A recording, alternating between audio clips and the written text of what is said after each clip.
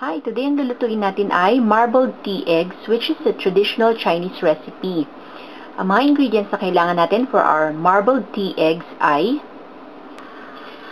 ang una natin kailangan na ingredient is 6 to 8 pieces ng large-sized hard-boiled eggs, 3 cups ng water, half a cup ng soy sauce, 4 tea bags, so ang gamit ko today is Lipton, 1 stick ng cinnamon, broken. So, yung cinnamon stick, ganitong itsura niya. So, para siyang twig or bark ng tree. Ngayon, yung nabibili natin usually is parang powder form na. So, kung makakita kayo ng cinnamon stick, yun ang gamitin ninyo. This is 6 tablespoons ng sugar. But po pwede rin na, huwag nyo itong lagyan ng sugar kung ayaw ninyo. So, yung ginagawa natin today is yung sweet version ng marbled tea eggs. 1 piece ng star anise or sangke, and a pinch of ground black pepper. At yan ang mga ingredients na kailangan natin for our marbled tea eggs. Para sa ating procedure, ilalagay natin sa isang pot yung ating water, yung ating tea bags, yung soy sauce, cinnamon stick, pati na rin yung ating black pepper. I-add din natin yung ating sugar and our star anise.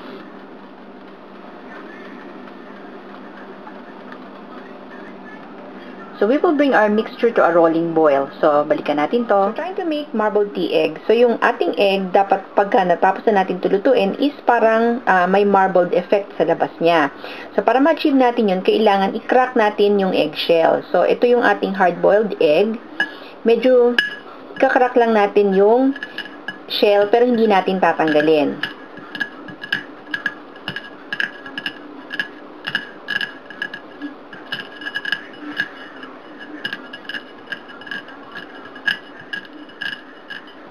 Yan. So, kung makikita nyo, crack na yung ating egg, pero hindi natin tatanggalin yung eggshell niya. So, gagawin lang natin yan sa lahat ng pieces ng eggs natin. Soy sauce and tea mixture natin.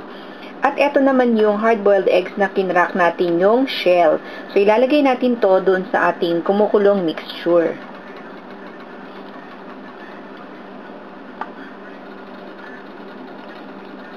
So, kasama yung balat pag nilagay natin.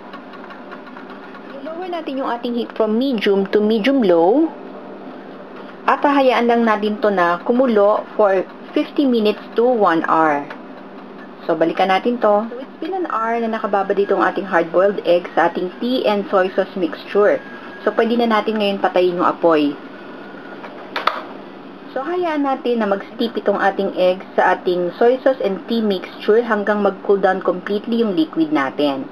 So, babalikan natin to. Malamig na yung tea eggs natin at ready na tayo na i-serve to. So, before natin i-serve, babalatan na natin yung eggs bale. So, pwede itong store sa ref mga 3 to 4 days. So, balatan na natin. So, dahan-dahan lang yung pagbalat natin para hindi masira yung white ng ating egg. So, bawat isang egg bali na gagawin natin is magiging unique siya. Yung marbling niya is unique kasi depende sa cracks nung ating balat, yung marble effect na mangyayari din sa egg.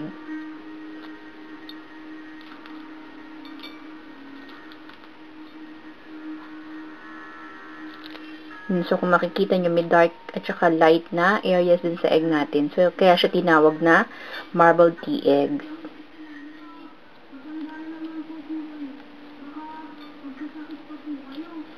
Yan. So, gagawin lang natin yan hanggang mabalatan natin lahat ng ating tea eggs. Ito na yung ating tea eggs. So, nabalatan na natin. So, makikita nyo, may parang marble effect siya, diba? Ngayon, before nyo to i-serve, pwede na, i-brush nyo muna yung pinakalabas niya with a little bit of oil para shiny siya kagaya nitong isa na to. These are marbled tea eggs. So, tamang-tama ito, appetizer or side dish pag kumakain tayo ng lunch or dinner. So, madali lang gawin, diba? Tsaka konti lang mga ingredients na kailangan natin. Sana nagustuhan niyo itong ating recipe for today at sana i-try niyo naman to. Maraming salamat ulit sa panonood. Hanggang sa susunod.